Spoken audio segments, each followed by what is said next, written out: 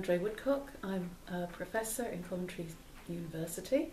I'm co-director of the Transportation and Mobility Research Centre, and I'm project coordinator of METPEX. We're not purely a technology-driven project. We're using technology to actually explore the experiences of passengers, and also we're looking at crowdsourcing real-time data and how this information can be gathered in ways that are useful and usable for the travellers as well. The tools have been developed for transport stakeholder groups, so local authorities, transport authorities and transport operators as well.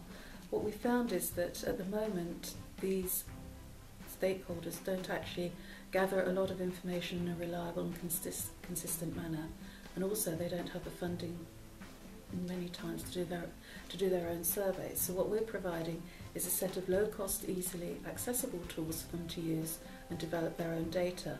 I think this is really important because there are significant gaps in the information that they're currently collecting.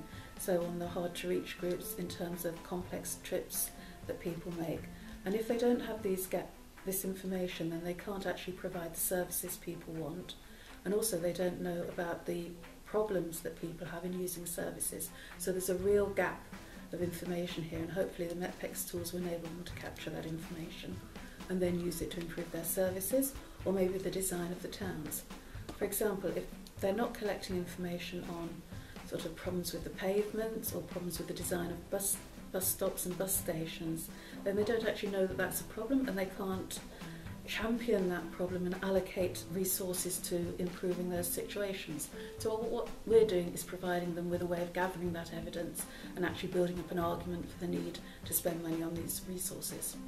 So the information we're collecting from our surveys will enable operators to tailor their services more accurately to the needs of their passengers and different groups of passengers.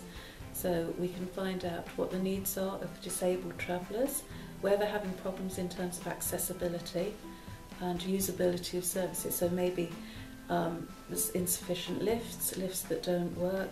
They might have problems getting onto and off of vehicles at certain times.